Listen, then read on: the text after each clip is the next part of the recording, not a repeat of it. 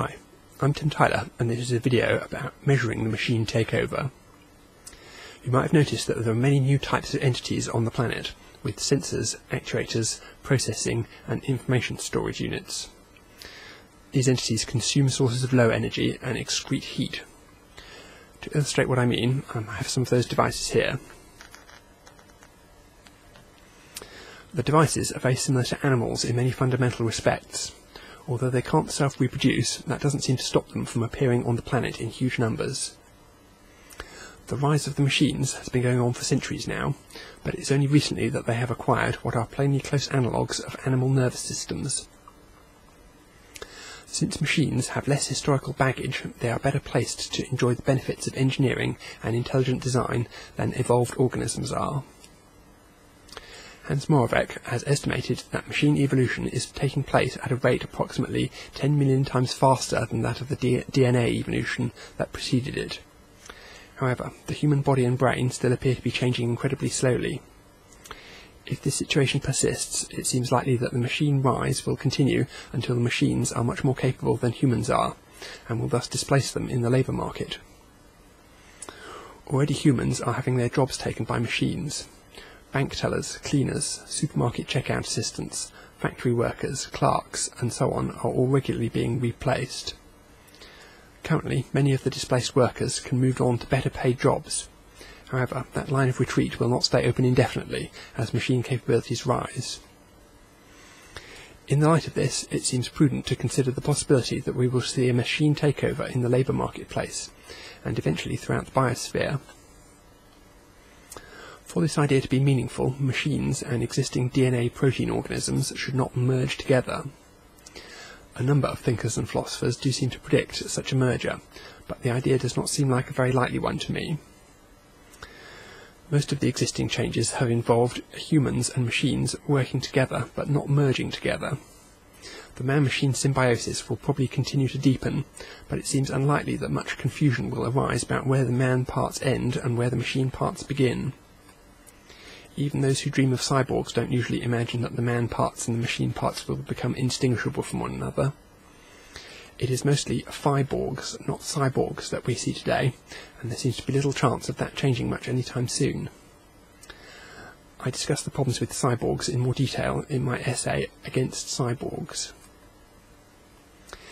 In theory, humans themselves could be engineered, but ethical problems and general yuck factor seem likely to work against germline genetic engineering for many generations to come, by which time the technology will probably be too late to make much difference.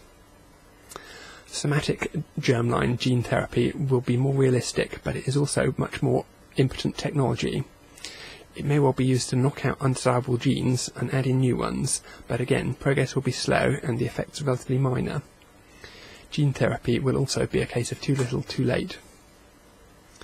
Essentially, engineering humans doesn't make much sense. Humans were cobbled together by evolution and their design is a total mess. Mature technologies often bear little resemblance to their primitive precursors. Humans are not much like the worms they evolved from. Computers are rather different from abacuses. Similarly, it seems unlikely that the engineered future will look much like today's DNA and protein world. I discuss the problems with building on humans in more detail in my Angelic Foundations essay. If there is going to be a machine takeover, one question that arises is how best to measure the rise of the machines. One of the most common ways of measuring the advance of machines has been to give them intelligence tests. Another proposal has involved an imitation game in which machines attempt to fool human observers into thinking that they're really human beings. These proposals typically concentrate on machine intelligence, perhaps on the grounds that intelligence is what has led to the human domination of the biosphere. Giving machines intelligence tests hardly seems fair when the machine intelligence has been deliberately developed so that it complements human intelligence. Humans are terrible at mental arithmetic, while machines are highly competent in the area in order to compensate for our weaknesses. It's the same with getting machines to imitate humans. That's a minority interest application for machines. It hardly seems like a fair test of their capabilities to test them in an area involving deliberate deception, where, hopefully, there will be few practical applications. I think more ecological metrics of measuring the rise of the machines are more appropriate. Machines occupy the same ecosystem as us, and therefore naturally come into competition with us for material and energetic resources. Society will decide what proportion of the world's natural resources are allocated to machines rather than humans. There are a variety of ways of measuring how much of the resource pie is allocated to machines. One way that would appeal to economists is to look at the cost of constructing machines and compare that to the cost of constructing humans. That would give an estimate of how much society is willing to spend on these different elements of the biosphere. Here, I will advocate what I believe is a simpler method of measuring the proportion of machines on the planet. I think we should weigh them. Weighing the engineered parts of the biosphere and comparing the results to the weight of the evolved parts may seem like a bit of a crude metric. However, it has the significant advantage of being relatively easy to measure. In order to compare machine mass with organic mass, it is necessary to decide which elements to weigh. In some respects, this part of the proposal is more difficult than calculating the weights themselves. Does every slab of concrete count as being engineered? Concrete is little more than rock which has been chewed up and spat out again. What about a wooden bookshelf? That has clearly been engineered. However, equally clearly, it is made of organic stuff, cellulose and lignin. To help resolve these kinds of questions, I think it is useful to break the machines and organisms down into functional components along cybernetic lines. If we ignore structural elements, it can be seen that active agents consist of sensors, processing and actuators. There is a functional division of resources into these categories which appears both in machines and in organisms.